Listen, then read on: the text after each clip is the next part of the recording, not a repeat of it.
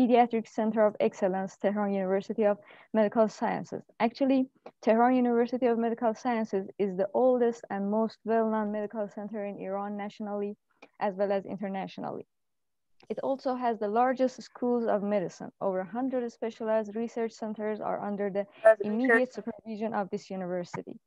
Tehran University of Medical Sciences contributes to international medical and health education, research, and professionalism to the benefit of global community through the exchange of knowledge, sharing of resources, and developing global cooperation and collaboration.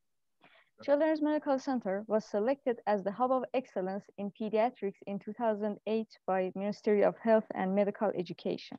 Our hospital services and facilities are open to all nationalities, irrespective of race, color, and creed. We believe that our ability to deliver the best healthcare is made possible through our team of highly trained, dedicated, and committed professionals within our medical, nursing, and clinical services.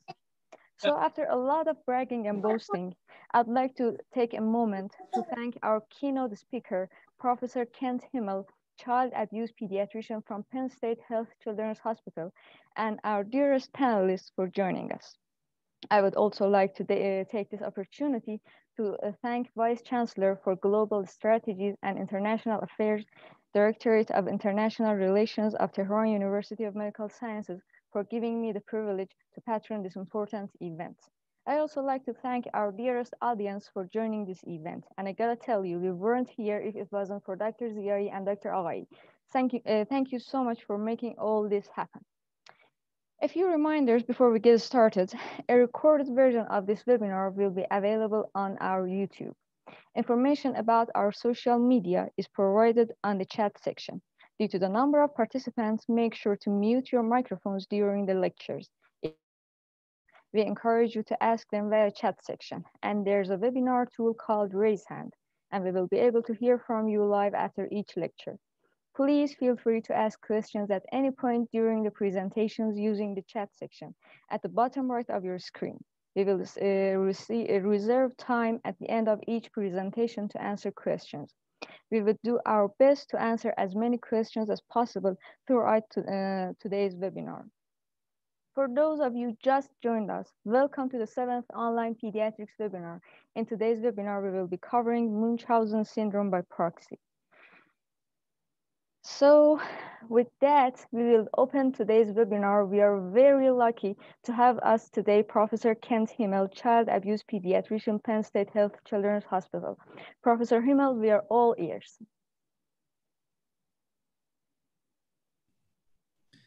Hello, everyone. Good morning on the East Coast of the United States. It's afternoon where you are. I've had my coffee. I didn't prepare a formal presentation. I think, as I understood it, I was to discuss or add commentary to provide some insight about my experience in dealing with Munchausen syndrome by proxy. So I'm happy to do that. I looked at the poster and saw that the faces represented on the panel included pediatric cardiology, intensive care, nephrology, endocrinology, neurology, gastroenterology. So my presumption is that this poor child is receiving requests for medical interventions and care from multiple specialists and subspecialists, having thus driven you to be concerned about Munchausen syndrome by proxy. I don't know where you are as a cadre of treating physicians regarding the certainty of your diagnosis or whether or not there is still debate among you. And so I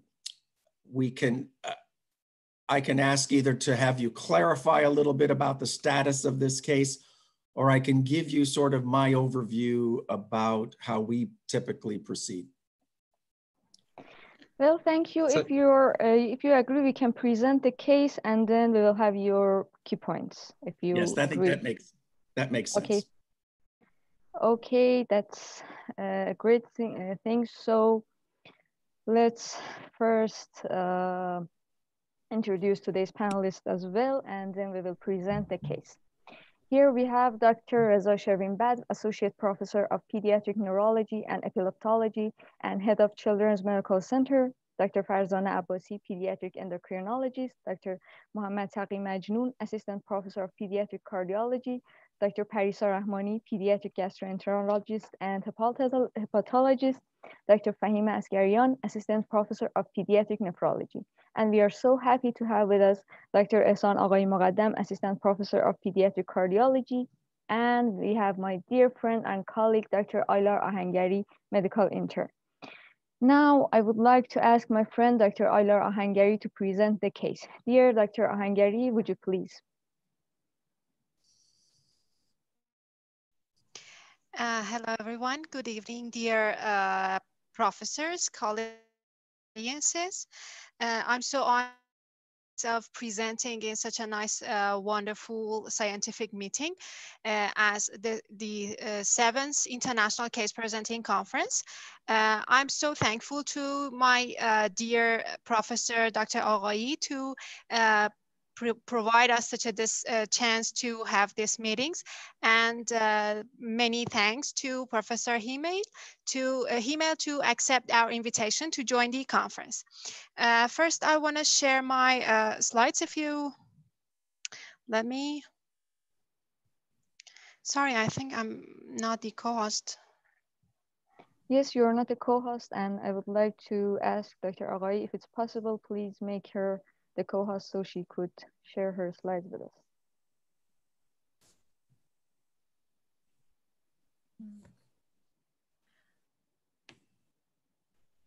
And Dr. Abdolmohammadian, I think she is the co-host. Oh, yes, it's okay. Yes, it's okay. Yes, now yes, now you're co-host. Yes. Yes, thanks a lot.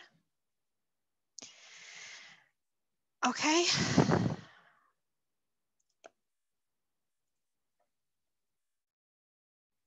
As all you know, the session is related to Munchausen syndrome by proxy. First of all, I want to start with some identifying information about our case. Our case was a 3 years old girl who was the second child of a 4 persons family, second child of 2. The girl was delivered by NVD in a gestational age of 39 weeks with 3 kilograms of birth weight from a mother of G2, P2, abortion 0 and leave 1. This case was under treatment as a case of FC, febrile conversion, since January of 2020. The girl was presented to the emergency department of Children's Medical Center with complaining of seizural attacks, some attacks that near to some seizure with upward gaze, central cyanosis in lips, and tremor in extremities. As the girl entered the room, she was claudicating in left leg. The mother reporting positive post-ictal phase and decreasing of urinary output. The mother stated that the girl was sleepy during the day. As I mentioned, in January 2020, our patient experienced an attack of febrile conversion, but she was 3-month seizure-free after that febrile convulsion. But another attacks started at the moment of emergency meetings that at the time that she arrived to emergency department. That attacked was with this symptoms: upward gaze, lip cyanosis, and extremities tremor. The mother showed us 3 videos of her attacks. In these videos, as we were watching, the kid was playing. Suddenly, her behavior was changed. Then we faced a behavioral arrest and slightly loss of consciousness. her consciousness slightly decreasing and decreasing.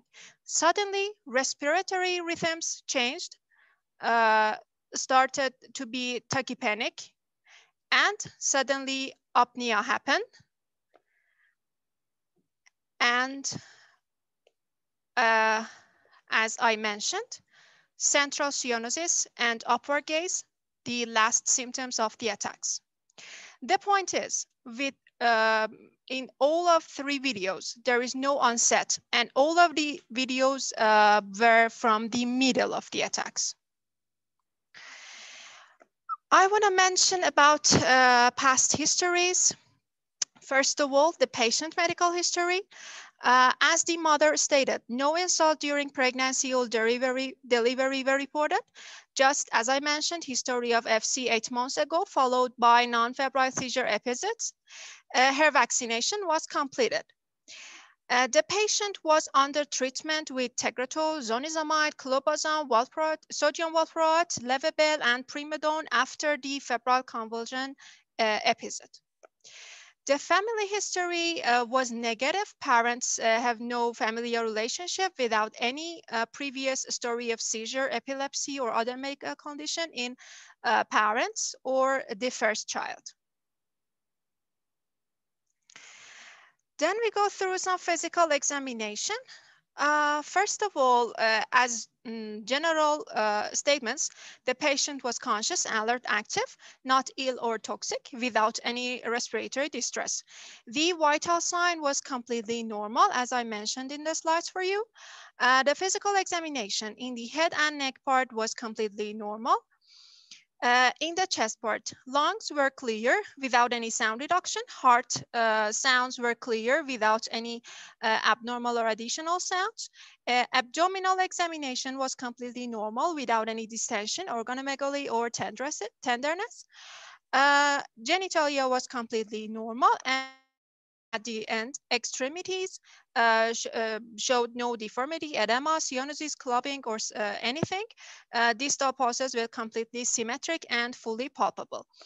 Also, in neurologic examination, we have find no positive pathologic findings, and all reflexes were normal.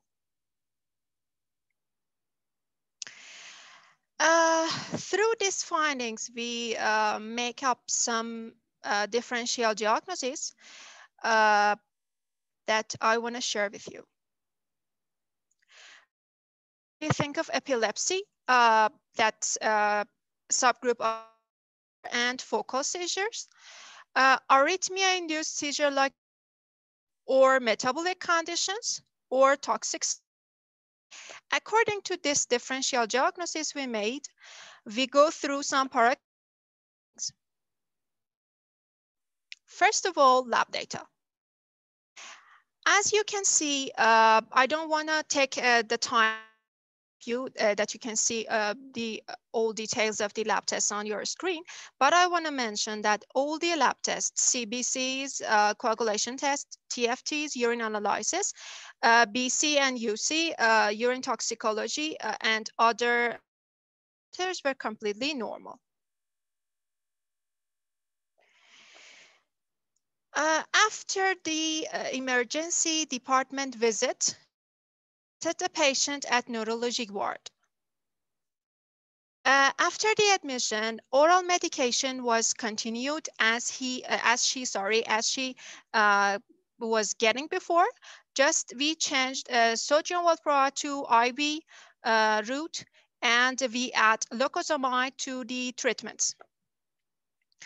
Then, due to continuing of apnea attacks, we think of ICU admission, and we transferred the patient to the ICU for better monitoring and taking care of the patient because of these repetitive attacks. As I mentioned, again in ICU, these apnea attacks and slight loss of consciousness episodes continued, and also some soft neurology were added to the patient's symptoms, same as showing some tremor when she wants to stand up. Then we decided to have a multidisciplinary consultation meeting. In this consultation meeting, we decided to make an ICU admission for the patient. Because we decided to do some cardiac workups in order to check the heart's activity, and also because of the frequency of these attacks, the girl had to be under full monitoring. So the patient admitted to cardiac intensive care unit. In CICU, the patient undergone Holter monitoring that showed us rate-related right bundle branch block that stated to be normal. Then we made some paraclinical findings like chest X-ray, EEG, VM, MRI, MRA, and MRV, that all of them were completely normal for the patients. As I mentioned, metabolic tests and some metabolic tests were done for the patients, and hospital-based toxicology were reported, and all of them were completely normal. So the epilepsy ruled out because we have no paraclinical assessments. Arrhythmia-induced seizure-like movements kind of rule out because of normal Holter EKG monitoring. Metabolic tests were completely normal, so we couldn't think of metabolic conditions. Also, because of 2 or 3 times negative toxicology examinations, toxic syndromes were also ruled out. Now, the thing that comes to the mind may be Munchausen by proxy. As they progress, the patient's neurologic syndromes were improved, and the frequency of it. So we change IV medications to oral ones and reduce medications to the number of 2. After the patient order of being under study and come to the clinics for follow-up studies as an outpatient, discharged. Thanks a lot for your attention.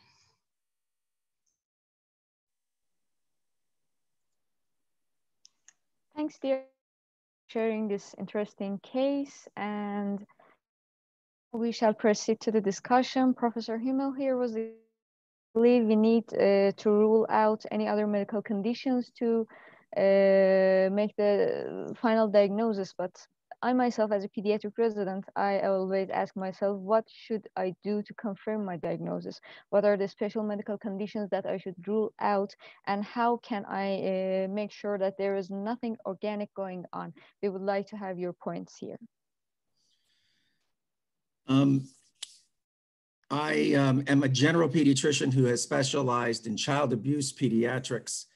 And so, like those of you who practice general pediatrics, I rely on my subspecialists to help me confirm or exclude the more rare or obscure conditions that could cause such a presentation.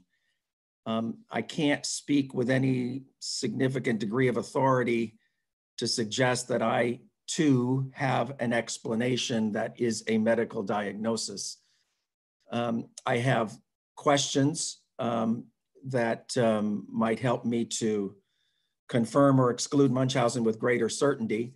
I would like to ask the neurologist involved, is the workup sufficient to definitively exclude epilepsy? I'm not a neurologist, but my experience or training has been that, of course, EEGs can be normal, and yet patients can have epilepsy. And so I'm curious about the confidence with which that has been excluded. I have questions about the apneic attacks that occurred in the hospital prior to transferring to the PICU. Who was present? Were they observed from the onset? And were they observed by anyone with medical training? How about I just stop there and we discuss those questions before proceeding? Yes, of course. Here we have Professor Badv, head of Children's Medical Center and a pediatric neurologist and epileptologist. I would like to ask him about these questions. Professor Badv, we are all with you.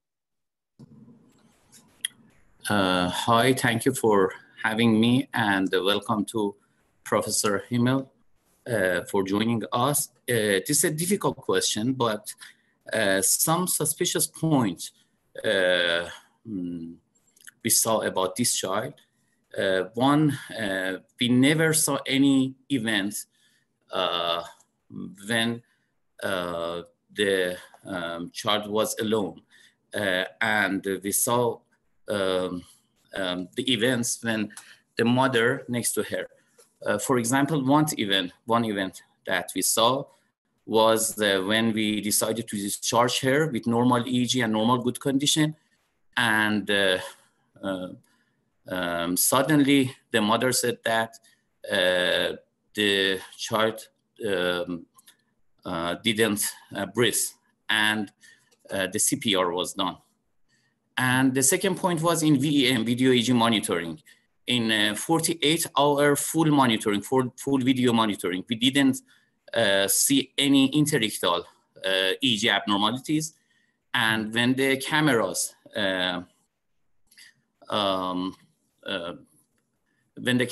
off, suddenly mother shot that my kid is suffering from apnea, and another CPR was done at this point.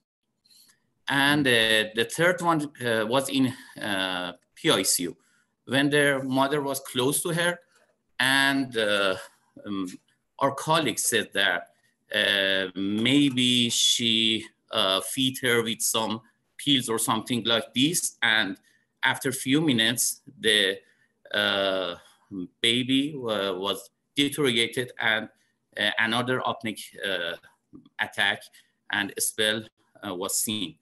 And these are suspicious.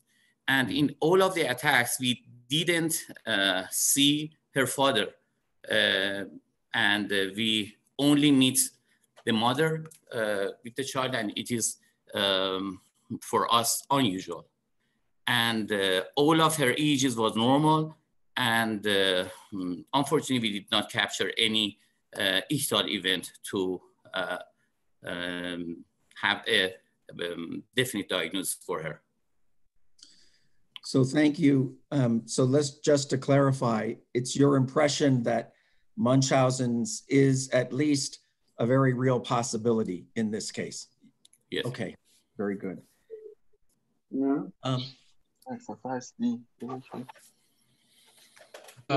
Sorry, if I may, I want to add something to the, Dr. Badv's history.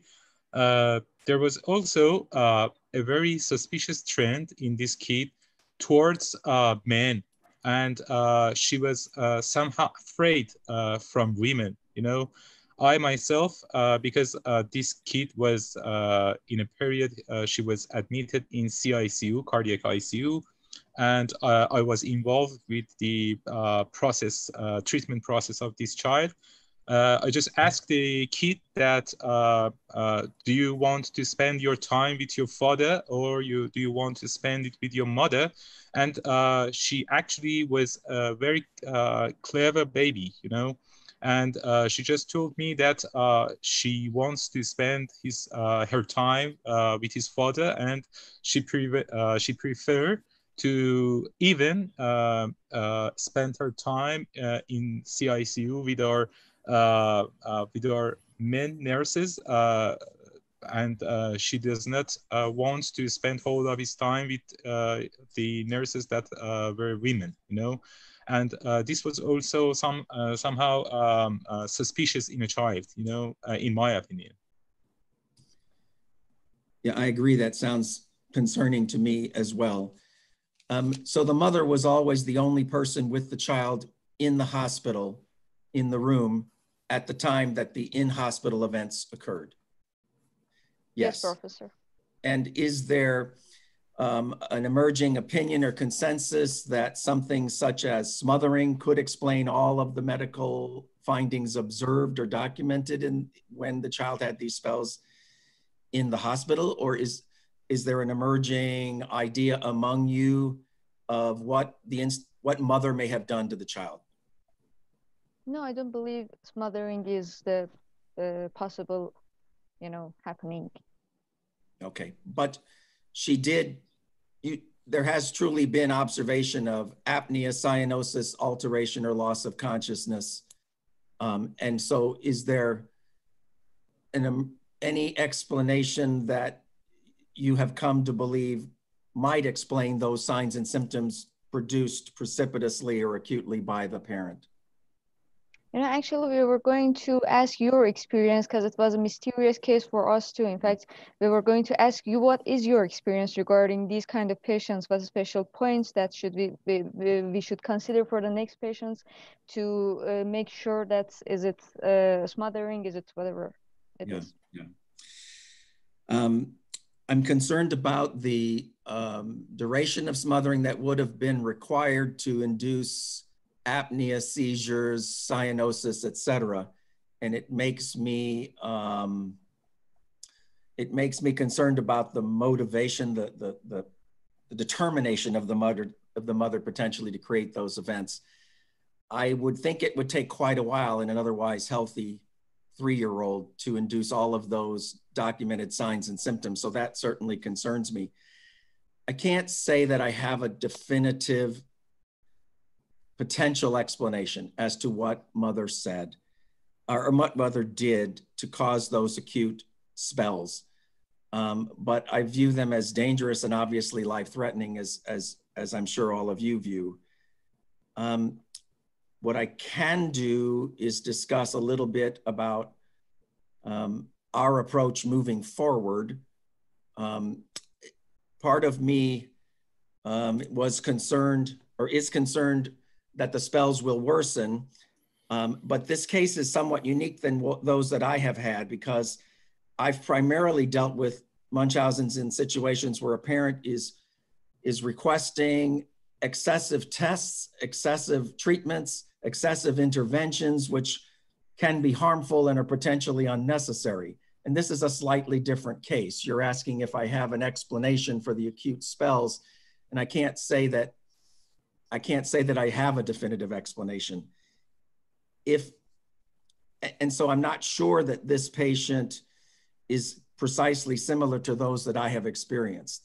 I can discuss how we have handled those more routine, those more predictable cases, those more common cases, at least in our experience. But I realize it's not going to be as great a help to you dealing with this family. Shall I proceed in that direction, or Yes, of are course. there other Yes. Because we do not have much cases like this, and we would love to share it. Okay. So again, I apologize. I'm not smart enough to figure this out for you just like that. So Munchausen's is a situation where a parent is inducing or creating signs or symptoms that then trigger medical professionals to prescribe additional treatments or order additional tests that create potential for harm. And therefore, physicians are the real persons inducing harm in the patient. We physicians have different thresholds for ordering tests and for ordering treatment. Some are prone to order and treat. Some are less prone and more prone to observe and watch before doing so. And of course, parents are different. Parents can be demanding and want all the tests in the world and lots of treatments and early and aggressive treatments, and some are comfortable with observing and watching. And so in my experience, Munchausen's tends to occur when you have that combination of one or more physicians a bit too anxious to diagnose, treat, prescribe, order, and a parent who is too demanding and wanting everything in the world done and aggressive and early treatments. And so I caution all of us, just as a general statement as physicians, that we should think and be cautious when deciding to order increasingly frequent or potentially dangerous tests, treatments, et cetera. With that said, if I have a situation where I think a parent is inducing illness, and I think that I've reasonably excluded the possibility that she is exaggerating illness, not inducing illness, then the process we've gone through is as follows. and it's labor intensive, and admittedly, it's not always successful. We ask one person to obtain and review all the available medical records and to create a chart. The chart can have column headings of chief complaint, positive physical exam findings, the diagnosis made at the time, the treatments or recommendations, and comments. If one goes through those and creates a chart in chronological order, the goal then would be to look for parental misrepresentations of what prior physicians have said or recommended. If you document misrepresentations over time by the parent, where the parent is misrepresenting what the last physician said to the next physician, you can and should begin to suspect manipulation by the parent to get physicians to do what really they don't want to do and perhaps shouldn't do. If indeed that is the suspicion, then the next step that we hold, that we take, which is challenging, is to try to get all of the treating physicians, that is the general and specialist physicians, together. That alone is challenging because everyone is very busy. And the goal of that conference, if at all possible, will be to discuss the results of that chart review, to describe any misrepresentations by the parent, and to debate the likelihood of Munchausen syndrome versus the possibility of actual rare disease. But if there can be consensus achieved that Munchausen syndrome by proxy is indeed a reasonable diagnosis, then there has, in my opinion, to be movement as a group forward, a consensus plan by all physicians engaged in the child's care. It would be something that you would undertake if and when everyone agrees that proceeding further with individual interactions with this family could create danger and harm. It would proceed if and when the physicians agree that Munchausen is a reasonable enough concern and the child is reasonably enough stable that you agree as a group to stop, pause, slow down, and come up with a unified plan. At that point, if the physicians involved all think this is a reasonable next step, then we inform our risk management department in our hospital to let the hospital administration know that you're dealing with a potentially higher risk patient. And they may have they have had for me other supportive interventions that may inform best management.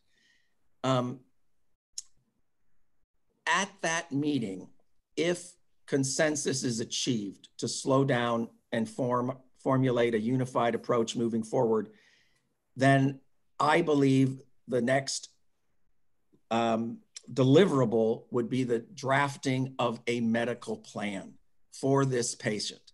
That is the consensus of all of the involved. Now, this is labor intensive, and I apologize. The plan itself doesn't have to be very long.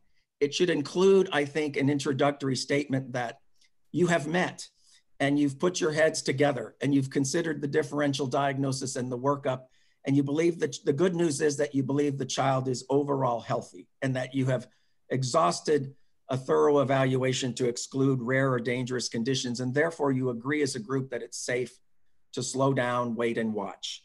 That should be probably the opening paragraph of that plan. The next paragraph or the next point that should be included is that you think it would be wise that the patient's care for moving forward be originated by a sentinel single physician. In other words, a gatekeeper physician should be identified among you to be the person who knows of this patient, who the parent agrees will be the person they go to first if they have new medical problems or new concerns. Because that gatekeeper physician hopefully will filter those concerns which warrant more intervention or specialty engagement from those that can be handled with reassurance. That person ideally is a motivated, strong, capable primary care provider who will not easily be manipulated, right, into ordering additional tests. So those two main components of the medical plan, I think, should be put in writing. Then I believe a period of, the third statement is we have also agreed that a period of observation at this point and serial exams is the best next step rather than moving forward with anything more aggressive in terms of diagnostic testing or treatments. That's usually it. We have had all of the involved physicians sign it, and then we've asked, and then we've had a second meeting where we brought the parent in with as many of the physicians as are available to present the summary and the written plan to the parent and ask the parent to sign it. In other words, the parent is now agreeing to an approach to control the dispersive provision of care, and to mandate, agreeing to a plan to mandate a coordinated, unified approach to the patient's care. The family typically, in my experience, has not had any objection at those meetings because it's hard to argue with a consensus impression of best next steps that involves all of you highly qualified subspecialists. If the parent signs it, we then enter it into the medical record. The reason we do this is because now there is a medical record, a written record or document, which the parent has agreed to follow. And if the parent then diverts and begins to seek independent care or care from one of you in isolation, then it becomes a red flag and potentially something that can be acted upon. Now, in my country, we have child protective services, and they typically would act much more readily on if we have evidence of a parent who failed to follow a consensus written plan documented and signed by the parent and put in the medical record. And I suspect that you may not have the same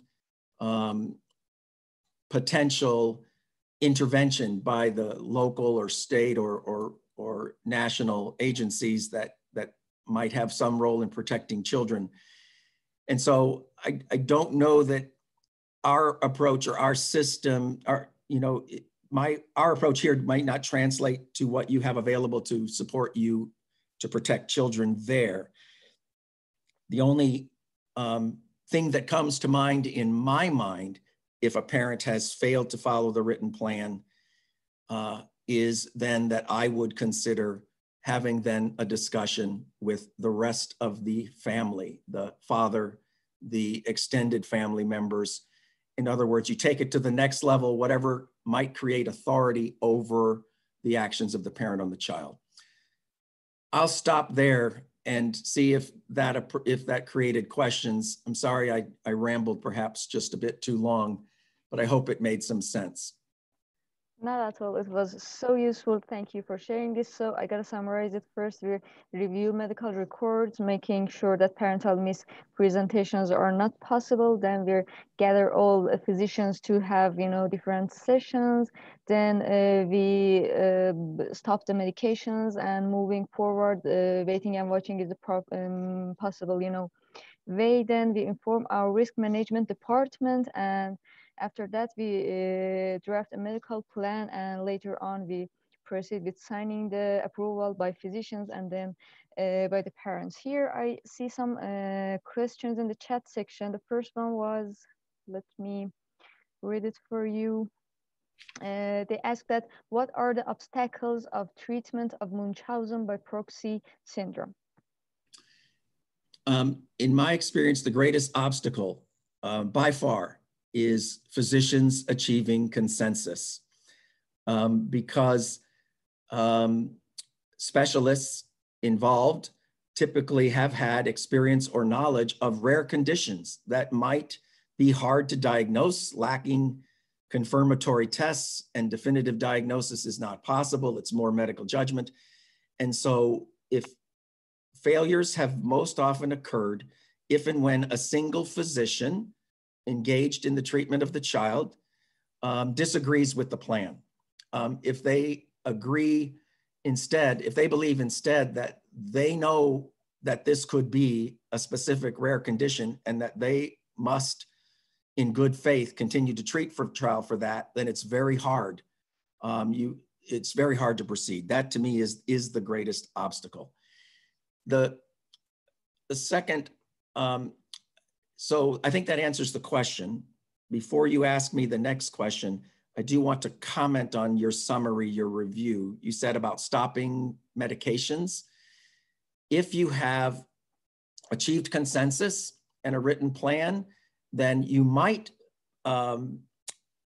succeed in achieving buy-in from the parent to stop medications in an inpatient setting. Let's safely stop the medications and observe the patient in the hospital. That gives you the opportunity to have multiple people observing that nothing else happens, and it gives the parent some faith that you are concerned enough to do so in a safe environment. Okay, now ask me your next questions. Thank you for teaching me that. Then they ask, what are the legal aspects of this syndrome in the US, which you answered us, and here in our country, we are working on it. Still, we have some issues to do about it. They ask, what should we do to a mother which is making harm to her child? Yeah, that is the big question. In our country, doctors have, in most hospitals, including my own, have the authority to assume primary care responsibility for a child that we perceive to be in imminent danger. In other words, to take over parental rights, caregiving rights for 24 hours until we get our legal folks involved, okay? And so if I believe that a parent is harming a child as an inpatient, I have the authority to do that, but only for 24 hours and only as an inpatient. That might buy time for you to engage outside investigators, law enforcement, et cetera, whatever governmental agencies to support your next steps or to engage risk management. But I don't have legal authority to sever parental rights temporarily or permanently outside of a courtroom, a judge's actions. And so the agency who investigates concerns about abuse, maltreatment, neglect are Child Protective Service agencies, and typically in conjunction with police in our country. And both typically become actively involved. It's only then that the evidence is summarized and we go to a judge to get parental rights temporarily taken away until a fuller investigation can occur. In my experience, if we can get parental rights temporarily revoked long enough to have the child cared for in a foster situation, and we can document that the spells stopped completely in the foster care situation, then we can go back to the judge or to talk more about the evidence, to present that additional evidence. But legal authority to do something to the mother or with the mother to restrict her access to the child, we don't have that authority. At best, even in a hospital, unless parental rights has been completely legally terminated, a parent, even a parent who we believe has abused their child, has the right to be in the hospital room with their child. We cannot obstruct that. And so usually that is the case we're dealing with. And in those cases, if and when we have suspected Munchausen, we have then, as difficult as it is, put in place that the mother will not be alone in the room with the child. That's terribly hard to do. We have also tried the 24-hour video recording, the video observation. That is now very difficult to implement here in this country. The legal authorities who have responded have basically said that if you are saying as a physician that the child is having spells that are potentially life-threatening, and that you are hypothesizing that the parent is inducing those spells, then you need, so much so that you want to video record it, then you need to have the ability to respond within seconds to an observation on the video so that you can resuscitate that child. And so if you cannot respond immediately, then you have no right to video record. And of course, having the ability to respond immediately is a major obstacle. Who can afford to sit and watch a video 24/7? That's a lot of staffing.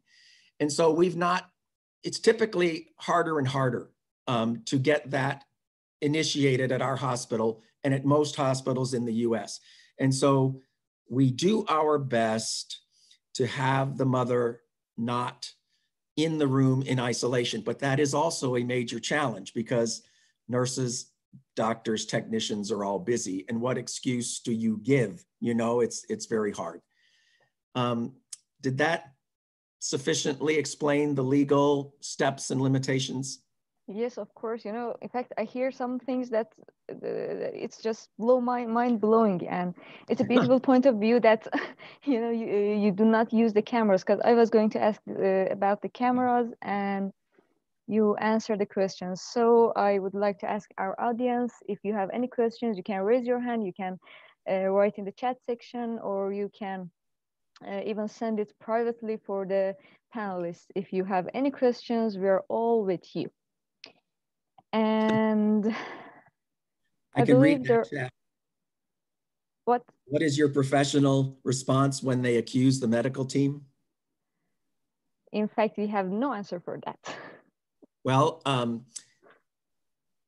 I once had the experience of the attending physician on the pediatric ward asking for a consult because she expected or suspected Munchausen's. And I came in the room and the doctor had told the parent what she suspected. And as the child abuse pediatrician, I walked in the room and I was chewed out by the physician. I'm sorry, by the father, who was absolutely furious that someone would accuse his wife of doing these things to the child. My ability to engage with that family was completely lost because the treating physician told them that was the reason I was coming. I am all for complete openness and honesty with patients. I do not ever hesitate to identify myself as a doctor who's been asked to evaluate the possibility of abuse. I do that every time, except in these cases, because I will get nowhere with the family if they understand really what it is that we're expecting. And so I work behind the scenes in these cases to facilitate the steps we outlined earlier, all the way through to the point of a conference among the physicians, and even to the point of being present when the second conference is held with physicians and parent. I do that all in the background so as not to inflame and not to sever the potential, because what happened in that case, they signed out of medical care against medical advice. They left the hospital and they no longer came back to receive care at our facility, which meant that the child continued to remain at risk. Well, that was shocking. You know, my heartbeat is, you know, just increasing. Professor Badv, our head of hospital, is asking, what is your professional reaction when parents accuse the medical team? I got the answer, thank you. Yeah, I think that was okay, what I was I know. I mean, how can we document it? You know, it's just disconnecting the parents from the hospital. It's not the answer. We want the baby to be safe, and we are not sure when we disconnected with them, what would happen to the baby. Right, I think that it behooves us to be our best professional selves and to not be accusatory at all until we've gathered the evidence, formulated a plan, given them an opportunity to follow the plan, and only then, if they refuse to follow the plan. If the divert refuse to use the gatekeeper physician, if they seek independent care that puts the child at risk, only then do we reveal our concerns. Because again, just as you said so beautifully, Sevil, the goal is to keep the child safe, not to stand firm against angry parents. And of course, I'm sure as good pediatricians, that's what we all believe. Thank you. Thank you so much. Dr. Ahangari was asking, in this case, as Professor Aghaei told us, the baby was afraid of the father. In this, in cases like our case that was presented. Actually, sorry, she was somehow afraid of her mother, not her father. Yes. In these cases, is it better to discuss it with another parent or not? When you get to the point, my experience has been when you get to the point that you are all convinced as a group, you've applied the plan, written the plan, she's signed it, and now is diverting, that's the point where you have to go to outside authority. In my world, in my country, that would mean Child Protective Services, police, and a judge. But it may be true in your world that that would be a time to try to speak privately to the extended family. My experience has been to speak privately without the suspected perpetrator, without the mother. Just to speak privately just to the father is not the best idea. Ideally, if you could get the father and some extended family members, a small group, maybe the grandparents of the child, others who could provide some perspective after that discussion occurs. Let's say the father is combative, refuses to believe that his wife would be inducing these signs or symptoms. It could be that his parents could later raise doubt in his mind that then it fosters corroboration. So when I have spoken independently to fathers, it has worked one time quite well because he had already begun to suspect. But the other times it did not work. And so, by the way, everything I've told you could be wrong because this is so difficult a challenge and every case is unique. And I can't say that I have an overwhelming experience. I'm speaking really of a total of 15 or 20 such cases, all very labor intensive. But I think I have had lessons learned, and those experiences have informed the way I've handled it moving forward.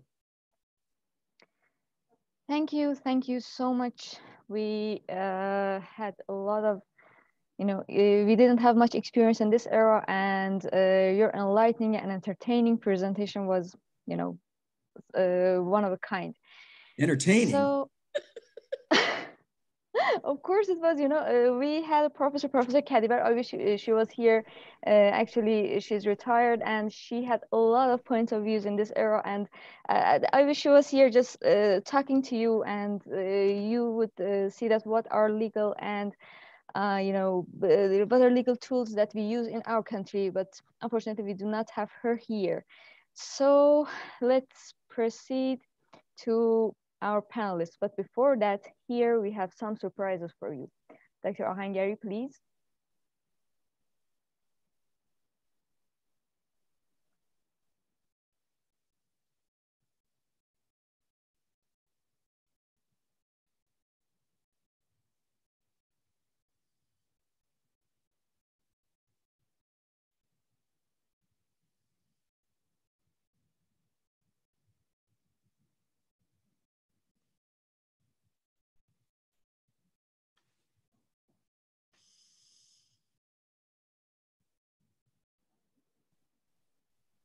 Dr. Ahangari, we do not have you here.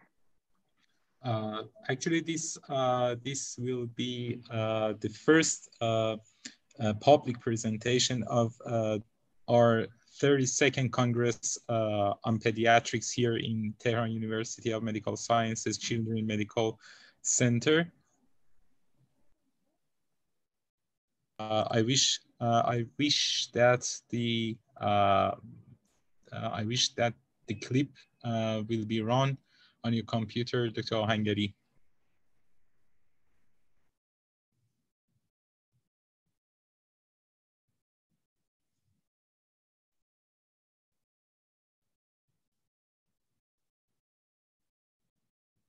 Okay, no problem. We can do it at the end of the session. So Dr. Abdolmohammadi, if it is possible for you, we can go to our panelists and we will listen to what they have to teach us.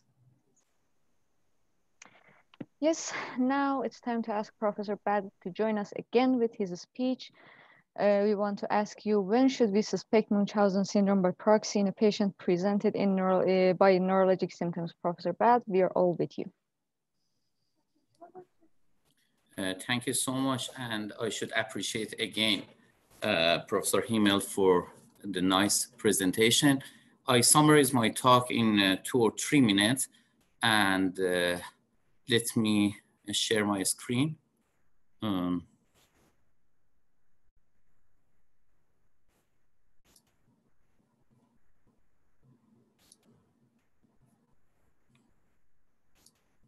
Do you see my screen? Not yet. Not yet? I shared it. No? No, we do not have your screen. There will be no problem. We will share it from here. I'm just working on it. So we can share it from the main host of the session. Yeah, thank you so much.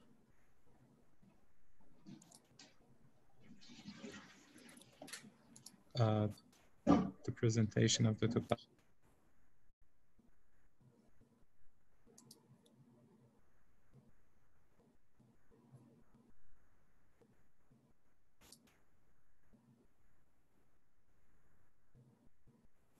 Yes, thank you so much.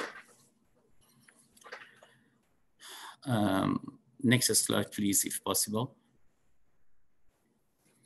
As Professor Hymel said, Munchausen syndrome by proxy is a mental health problem in which a caregiver makes up or causes an illness or injury in a person under his or her care, such as a child, an elderly adult, or the person who has a disability. Because vulnerable people are the victims, Munchausen syndrome by proxy is a form of child abuse or elder abuse. Next slide, please. This is the spectrum of healthcare seeking by parents from neglect to Munchausen syndrome by proxy.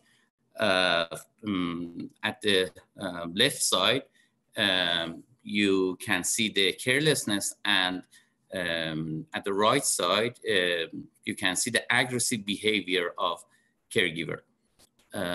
Next slide, please.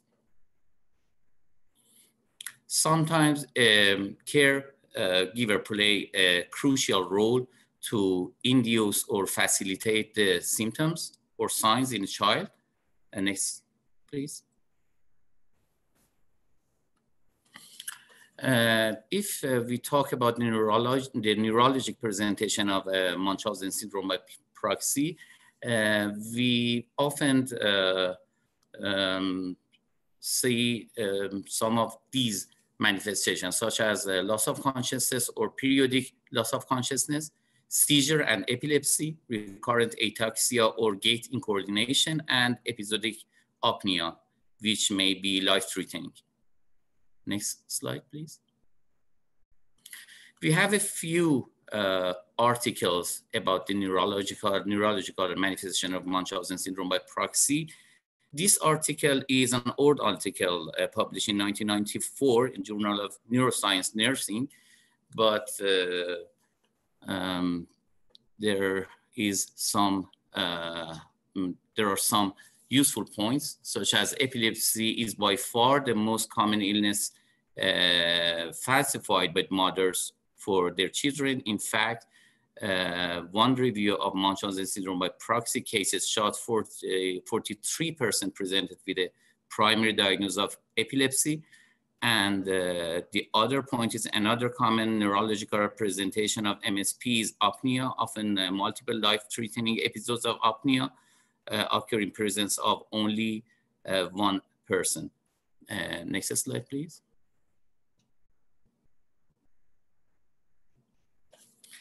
This is a Brazilian review of Munchausen syndrome by Proxy. As you see, the convulsion is one of the most important presentations of common factitious disorders in medical and surgical clinic for children. And next slide.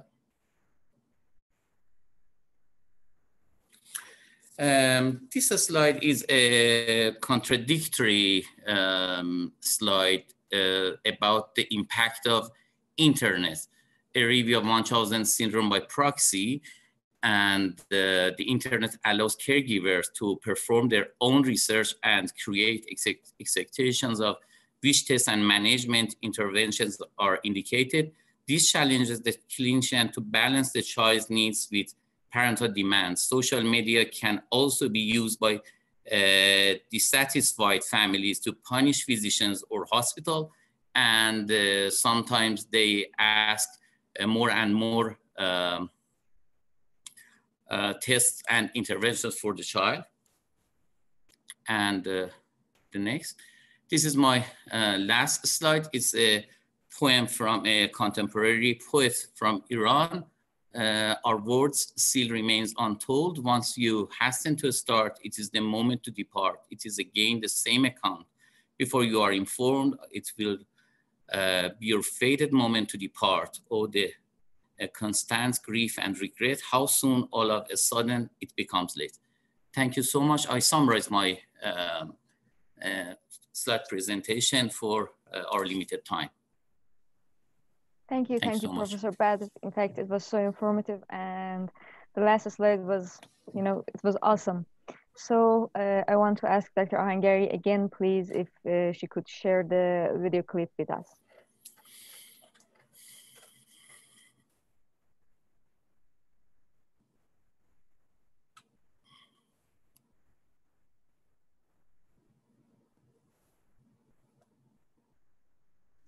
Dr. Ahangari, we do not have the sound of the clip, and that's because under the page of your share screen, you should choose the audio from the computer. First, you should open that and then share it with us.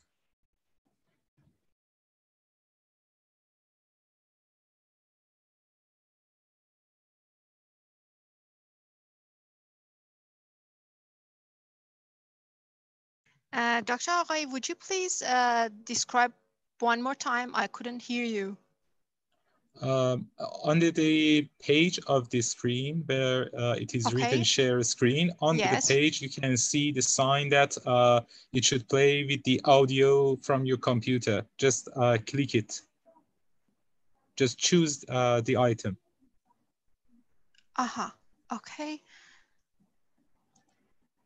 Because otherwise we will not have the sound of your clips.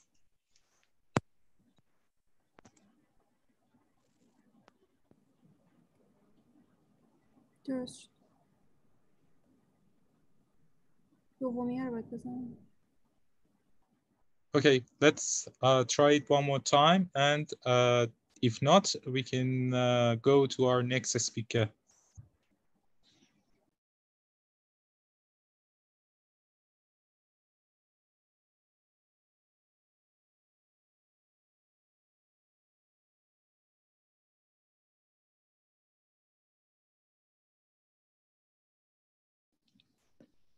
Sadly, the sound is not okay. So, Dr. Abdolmohammadi, please continue with our speakers. I will share the clips at the end of the session through the main host of the session. Dr. Aghaei, I will send you the clips. I'm so sorry for the inconvenience. I think I'm... No problem, no worries, no worries. Just send them to me. Okay, for sure. Okay, so we shall proceed to the discussion with Dr. Abbasi, pediatric endocrinologist. Dr. Abbasi, could you please define the endocrine symptoms that are associated with Munchausen syndrome by proxy?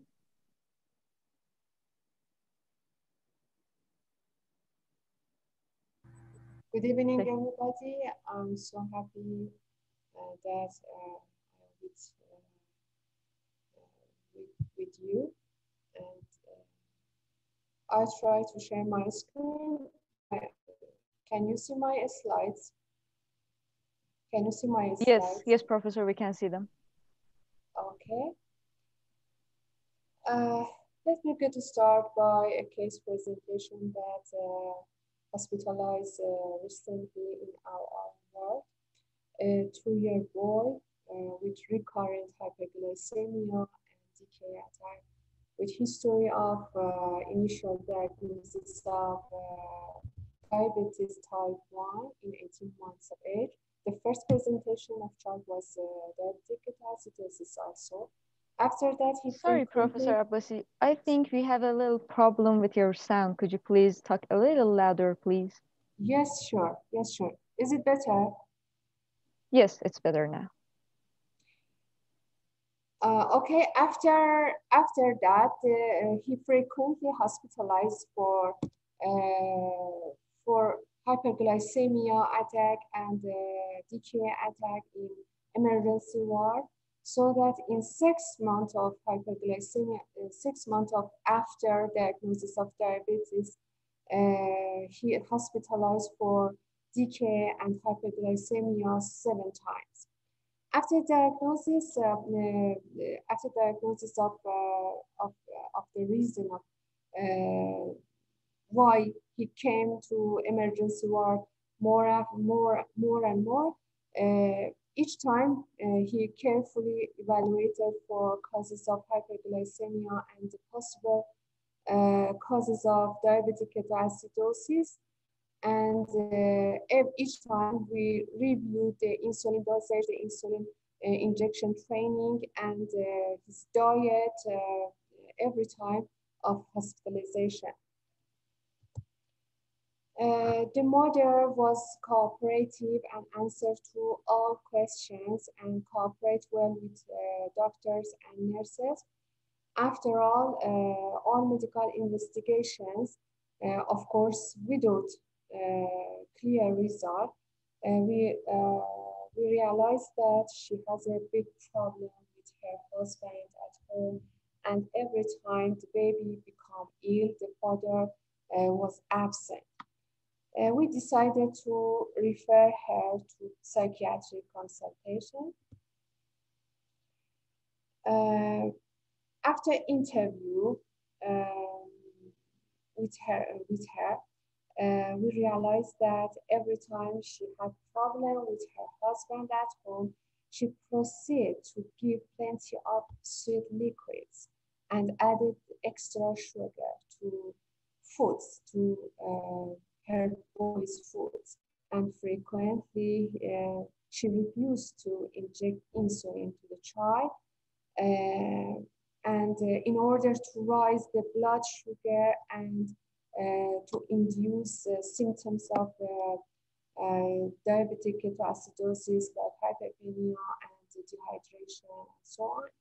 And she came to emergency ward worried, very worried, with her son, and hospitalized in ICU, and our team managed the decay and sometimes hyperglycemia for him.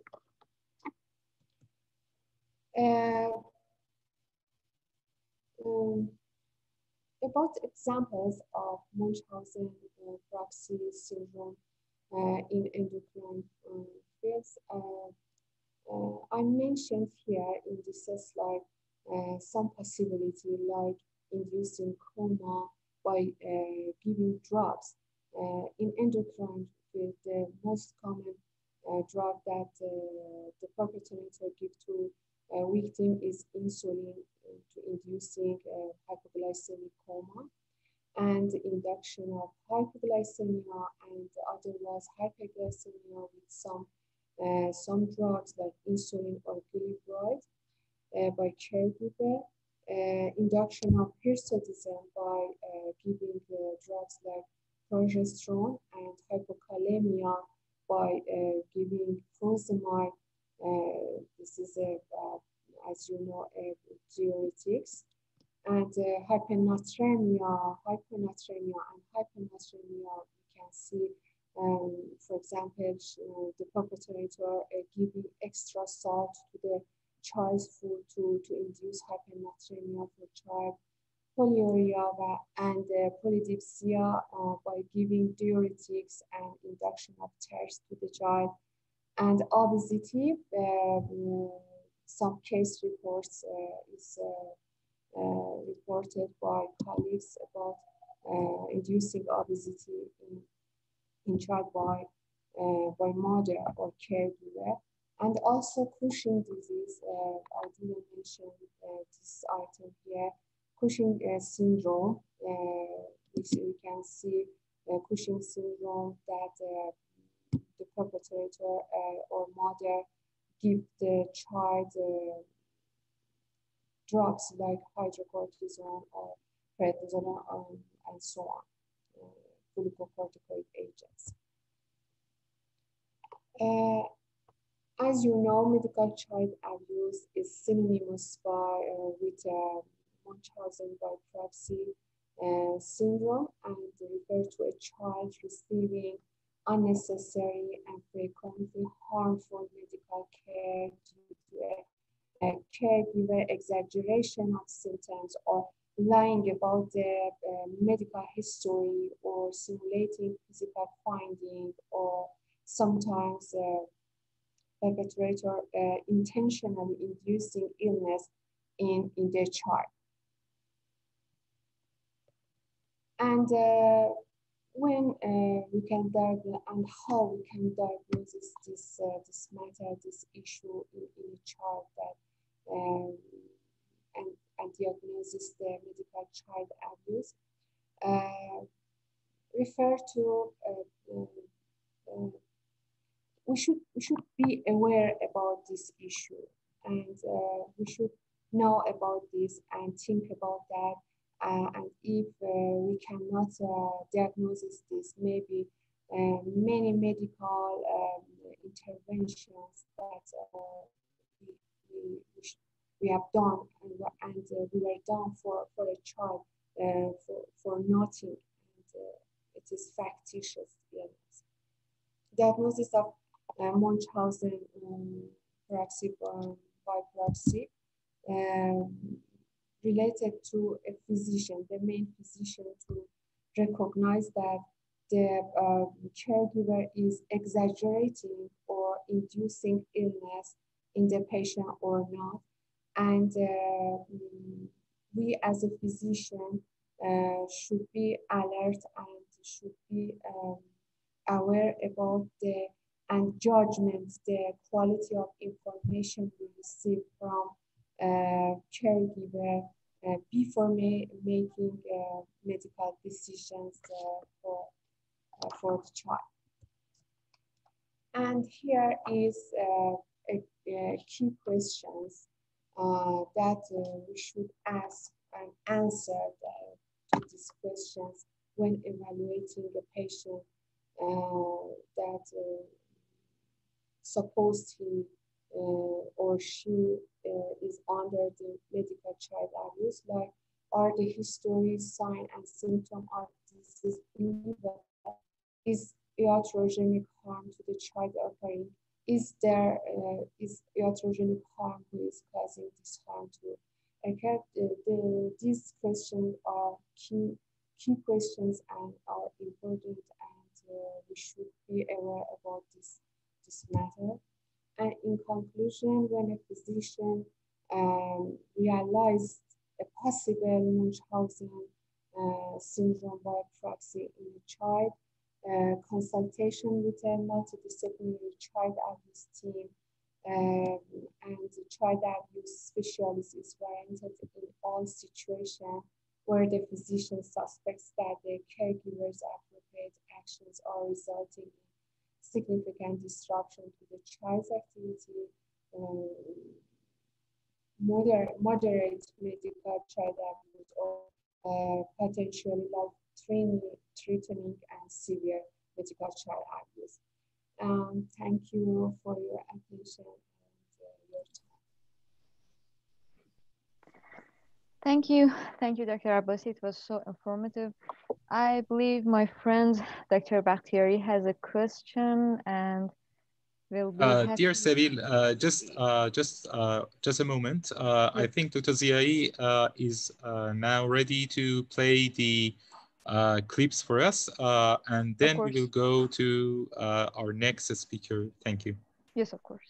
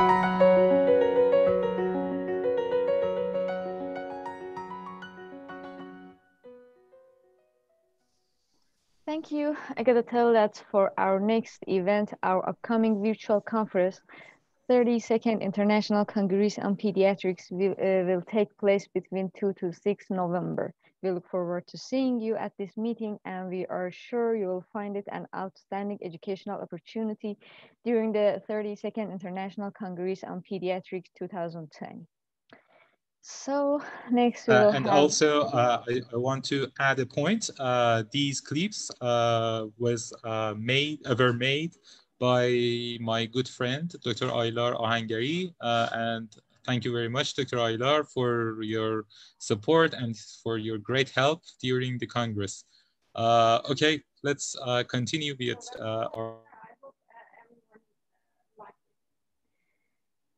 Dr. Ahangari, we didn't have your thank you because your sound was off. Next, we will have Dr. Mohammad Taghi Majnoon, pediatric cardiologist, to tell us whether Munchausen syndrome by proxy can present like a cardiac disease. Are there any reports related to that? Dr. Majnoon, hi, thanks for joining us today. Hello, thank you. Thanks, audience, for attending our conference, and thank Dr. Aghaei for inviting me. Let me share my slides. Anything happen? We have your slides here. Yes. Munchausen syndrome is a very difficult diagnosis, and when it comes to proxy, it would be too difficult. I will ignore this because Dr.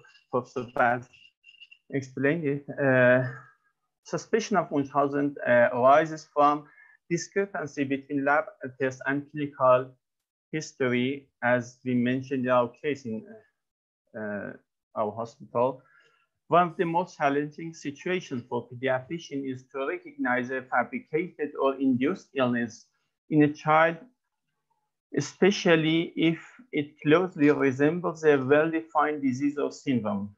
And as Professor Badv mentioned, at the time, because of being internet enriched for all mothers and caregivers, it's very difficult to find out if it is factitious or real, because many caregivers and mothers know many things about the disease. The clue for identification of factitious illness is often discrepancy between a complex medical history with frequent hospitalization for different symptoms. and physical signs and lab results, along with poor response to treatment. Patient symptoms are out of proportion for physical findings and do not respond as expected to established treatment. The case is considered unusual or atypical, and additional studies fail to uncover a satisfactory cause of symptoms.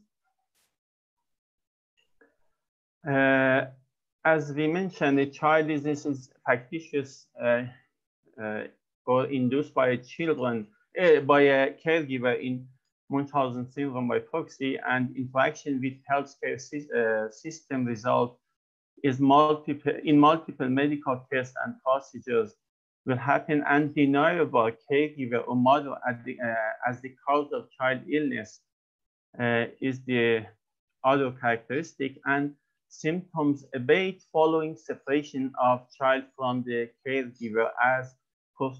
Hymel mentioned. In cardiac presentation of Munchausen syndrome by proxy, we have some overlap with neurologic department as ALTE or apnea may happen, and it's very difficult to find out if it is a neurologic problem or it's a cardiac problem, as our case here has been under cardiac and neurologic observation and evaluation. And finally, it's very difficult to find out if the heart is okay or not. Another cases may happen, maybe giving some medications to a child as a child abuse, causing ventricular tachycardia like imipramine. As you know, imipramine may cause lung QT, and imipramine poisoning may cause ventricular tachycardia, and it has been some cases happening not in our hospital but over the world. And we would like to mention a case in London, in one of hospitals in London. A 20-month-old girl has been admitted to hospital with febrile convulsion, and she has been doing well. But in his lab test, they found out hyperkalemia and serum creatinine elevation. In several tests, it happened, and in that hospital, it was usual to give lab samples to mother to take it to lab, and when the staff took their sample themselves to the lab, they found out that hyperkalemia and azotemia didn't happen, and the child was normal. And finally, they found out that it was her mother that added some urine to blood sample of the kid before taking to lab, and it was a factitious case. Thank you so much. If any question, I'm here with you. Thank you, Dr. Majnoon. Let's see if there are any questions. I believe there are not. And next we will have Dr. Parisa Rahmani, pediatric gastroenterologist. Dr. Rahmani, hi, thanks for joining us today. Would you please share your experience of gastrointestinal manifestations of Munchausen syndrome by proxy?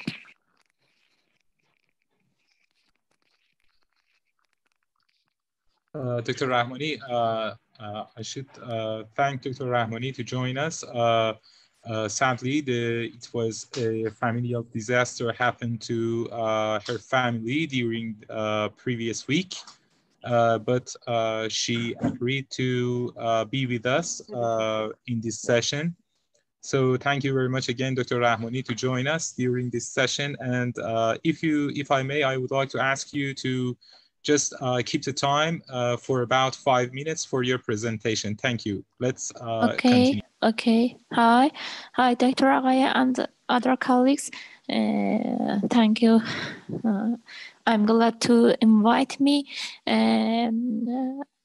I asked from Dr. Bakhtiari to share my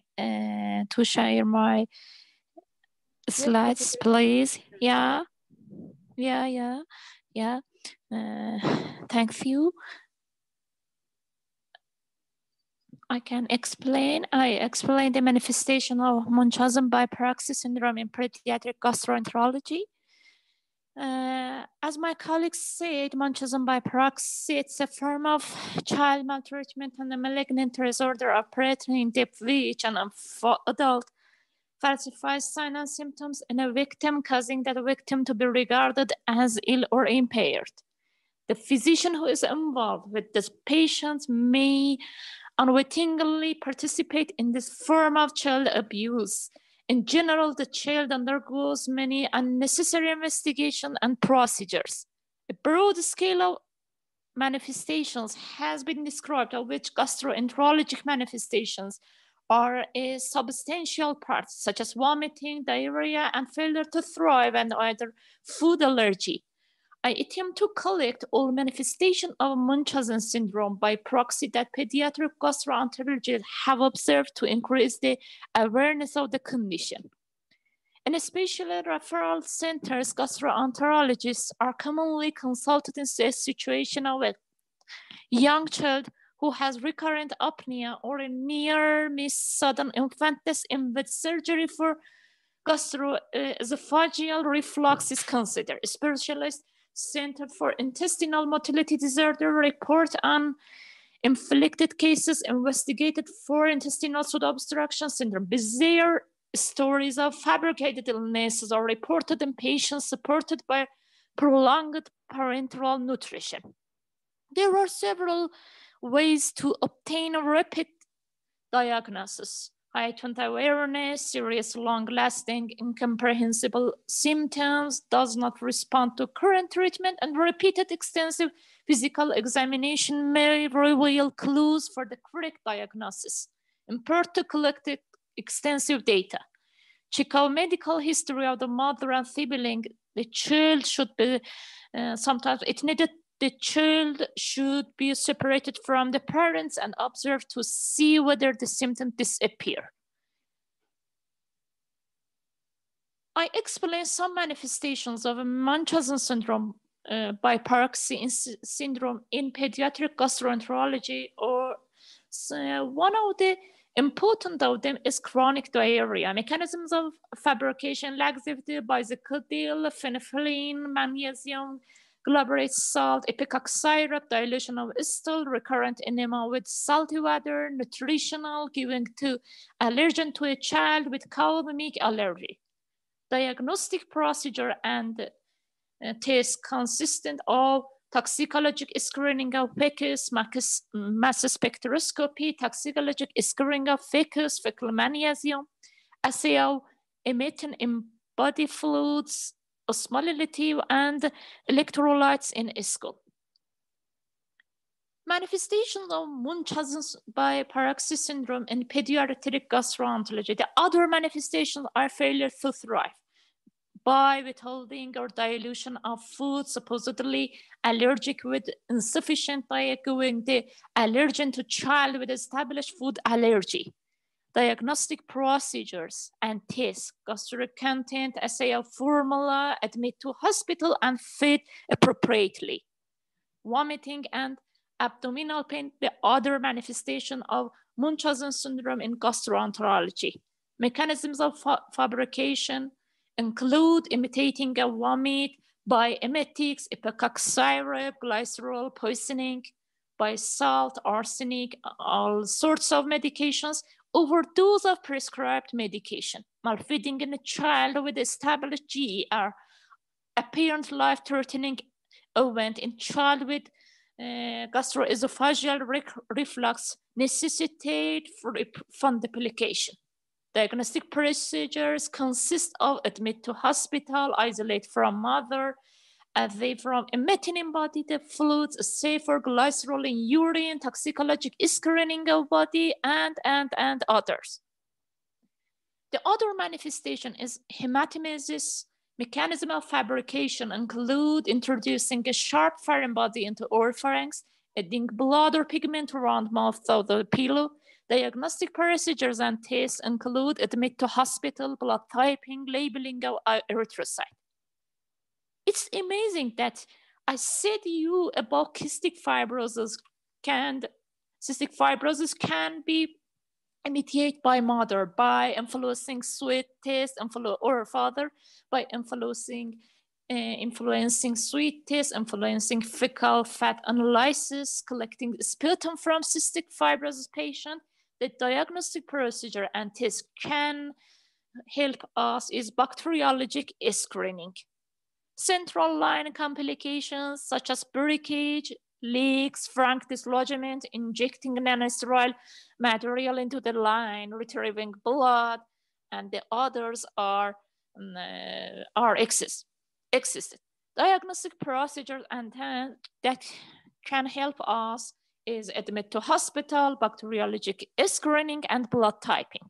Hematochezia is the other manifestations. It can be fabricated by introducing a foreign body in the anus, adding blood or pigment to a stool, and diagnostic procedures and tests can be included admit to hospital, blood typing, labeling of erythrocyte. Constipation is the other manifestation that can mechanism of fabrication is imitating the pseudo-obstruction syndrome. Diagnostic procedures and tests in its initial transit time, radiopaque markers, intratumoral manometry, and assay for laxatives and imaging.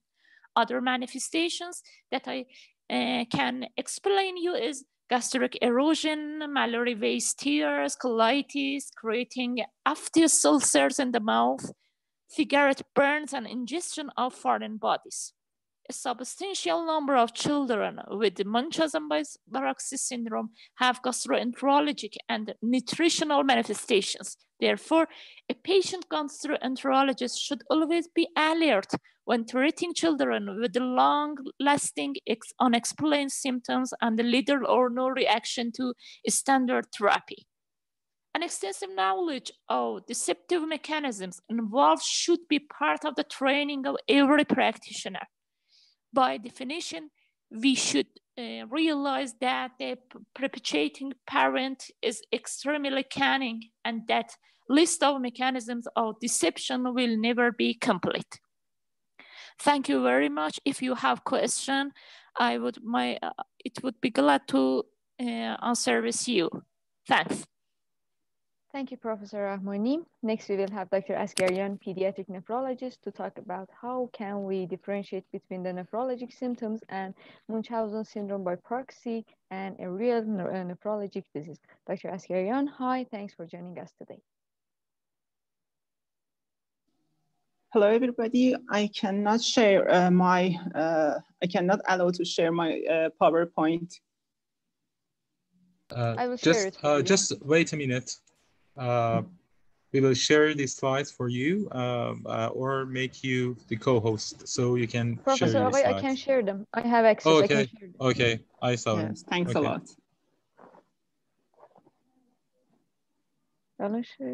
In the name of God, next please, Dr. Abdolmohammadian. I would like to talk about the Munchausen syndrome by proxy, renal and urological presentation. As I said, my friends, Munchausen syndrome by proxy is a persistent fabrication of illness done by a person to another. In the field of pediatrics, this is done by parents, especially mothers. In 1995, a database was started and collected all data of MSBP patients. And the results show that 25% of children had renal and urologic concerns. So the renal presentation is not uncommon. The most frequent nephrologic signs of presentation were hematuria, urolithiasis, proteinuria, recurrent UTI, and acute renal failure. Next, please. Next slide, please. Thanks a lot. I would like to talk about each of these presentation briefly. And first of all, I want to talk about the Hematuria, the most frequent presentation. Factitious hematuria can be fabricated by contaminating urine with blood or coloring substances. In these situations, other laboratory results are normal, and if you obtain a urine sample by medical staff, it will be negative for the presence of RBCs. Next slide, please. The samples can be polluted by patient's blood or urethral manipulations, traumatism of external genitalia, or by caregiver's blood. If you want to find the source of the blood cells, you can type in the patient's and caregiver's blood group and checking which matches to the urines. If the patient's and caregiver's blood group is has similar, you can check the minor blood group instead of main blood group. Hematuria can be secondary to drugs intoxication like anticoagulants such as warfarin, or urine samples can be contaminated by coloring substances such as povidone iodine. In these situations, the urine samples will be negative, urine microscopy will be negative for the presence of RBC. The second presentation is proteinuria. Factitious proteinuria, which sometimes can be in the nephrotic range, is never associated with hypoproteinemia or edema. Source of protein is an animal protein like eggs, or it can be human albumin. Urinary protein electrophoresis can be helpful by revealing almost pure albumin without transferring fraction. Next slide, please. Thanks a lot. The third presentation is urolithiasis. Stones or sands can be added to voided urines or inside the urethra to simulate renal stones. In these situations, mineral metabolic pattern of blood and spot urine reveal no abnormalities, and stone analysis is very important for differential diagnosis by revealing an abnormal composition. Most of the time, these are pebbles. And at the end, urinary tract infections can be a presentation of Munchausen syndrome by proxy. Factitious UTI can be recurrent. The infection can be due to exogenous contamination. For example, a small amount of feces mixed with the urine sample, or can be induced by urethral manipulation.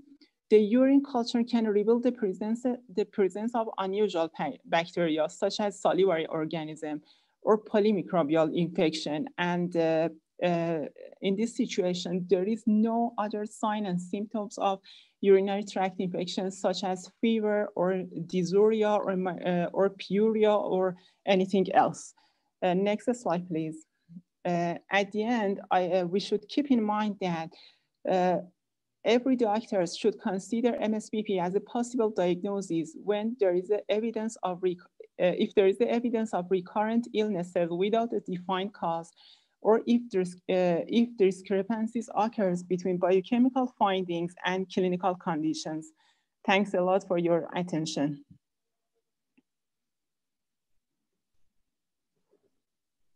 Thank you, Professor Asgarian. It was so informative. Unless there are any other questions from each and every one of us at Children's Medical Center, we would like to say Sevil, I want to share just my personal experience with you. Of course, as a pediatrician, I have been encountered with two different cases of Munchausen during my practice. First, there was a mother that just add blood to the urine sample of her daughter, and her daughter was continuously admitted to Moffitt Hospital. Moffitt Hospital for hematuria, gross hematuria. And finally, there was a resident that found it suspicious, and the blood sample from the child was taken for the blood group, and the puzzle was solved.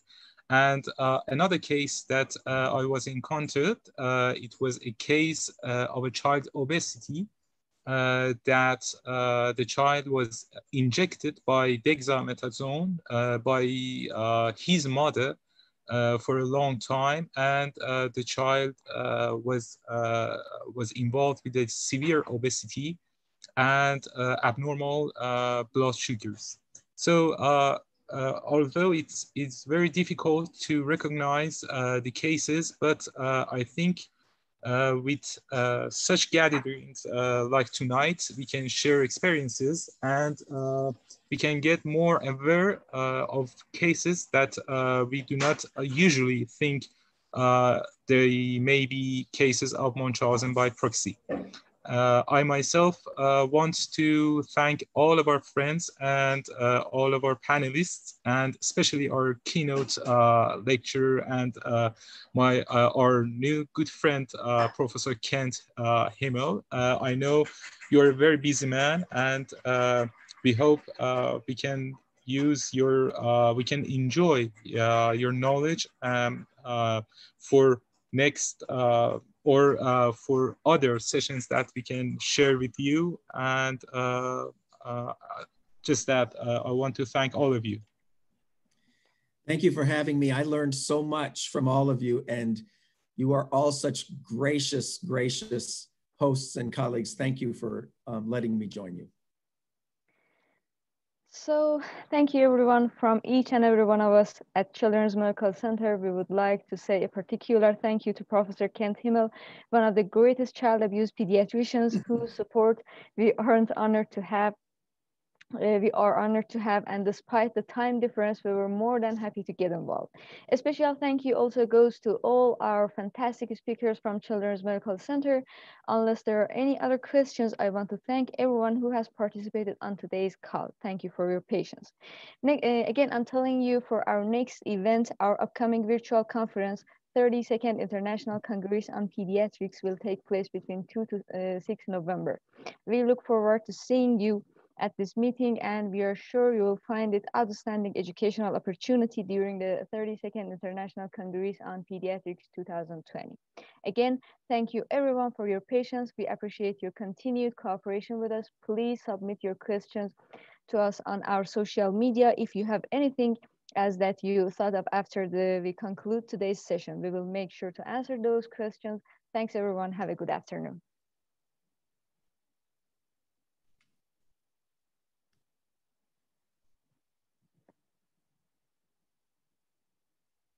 Yeah.